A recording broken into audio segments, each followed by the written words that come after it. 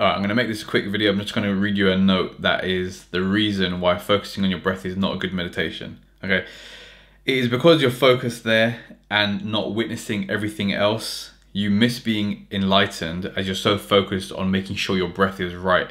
So for beginners, I think it's actually not good to focus on your breath, but instead being aware of everything else is better. So every touch, every sound, every smell, every taste, everything you see, every thought you think.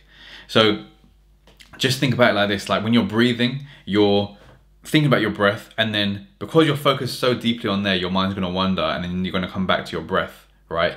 So it becomes a bit boring and you drift off easier.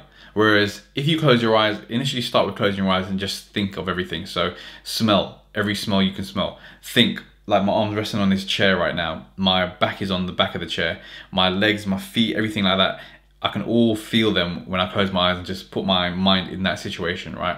Then obviously, yeah, my breath will come in every time I breathe as well. But then also I can hear the tap, sink, dripping downstairs, for example. I can hear my cat scratching her post or something.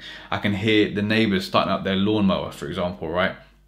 I can smell next door neighbors cooking. I can feel like wind wherever I'm at, for example. So this is a much better meditation because it actually brings you into the presence, into enlightenment, like straight away, because you're literally there. You're not focusing on your breath, because your breath is like, it's still, so it's like you're putting a bubble around your meditation, for example. Whereas when you're just witnessing everything, it's a much deeper meditation and you can stay there for longer as well. So give that a try.